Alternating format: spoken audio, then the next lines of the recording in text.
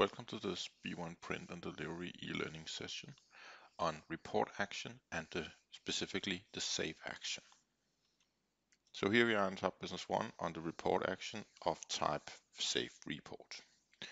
There's a few options that you can choose whenever you take your crystal report and turn it into a file. The first one is the file type. Default is PDF. But there is options in Crystal to save to other types, which we offer here as well. Next up is the file type, where you can choose where the file should go. As you can see here, there's various different keywords, like for example this attachment folder, meaning that is the folder you have inside general settings under path, and the attachment folder. So you don't need to write them in full here. You can just use these keywords, and if you want to look for all the keywords, you can always go to the help file, and in keyword overview down here is all the different keywords you can use in the system.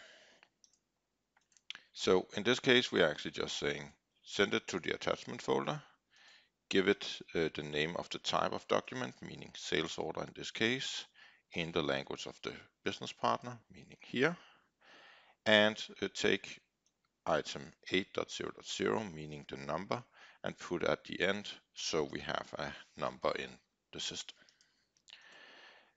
So that is essentially how you choose your file template.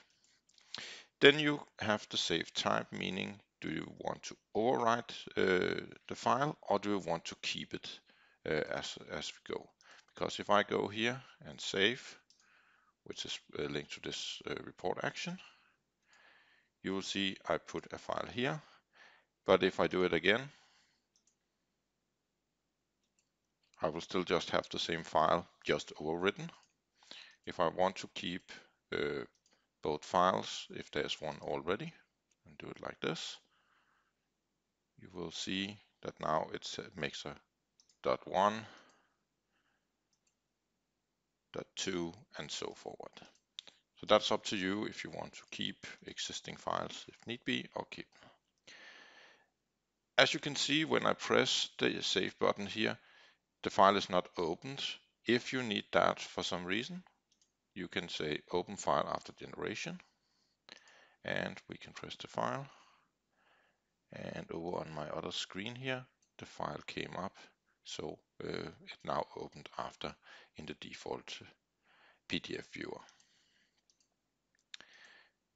The final option we have is attach file to document. It only works for sales and purchase documents, not for some of the more exotic or out-of-the-box types. But if we choose this, we should be able to see over here, attachments does not have anything.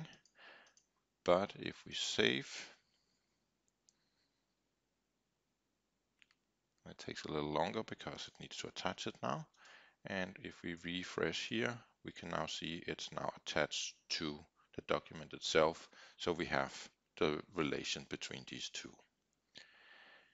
So that is all the options. Save report is nice if you need the copy of the file in some central location, or if you want to put them up into a website that you have, then it's a good way of doing this.